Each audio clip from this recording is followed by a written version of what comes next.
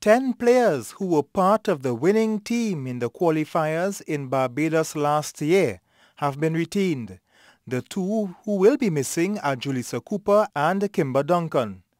Jameela McCarthy will join Tahira Bubbles Hollingsworth as the two local-based shooters in the team heading off to Liverpool. They will be joined in attack by foreign-based players Khalifa McCollin and Samantha Wallace. Joelisa Cooper misses out as she did in the latter part of the All Sectors Netball League this year when she went into training with the fire service, which is still ongoing.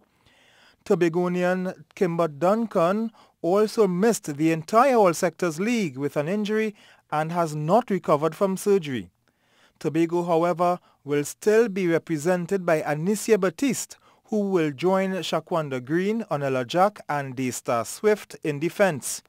The engine room of center, wing defense and wing attack will be taken care of by the veteran Rhonda John Davis, who is set to make her 6th World Cup appearance.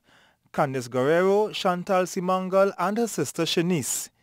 On Friday evening, the netball team that's currently in training played a warm-up game against the men's team. The men won 37-33.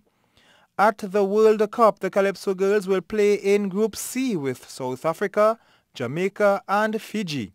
They play South Africa on opening day on July 12th. Ian Wason, TTT News.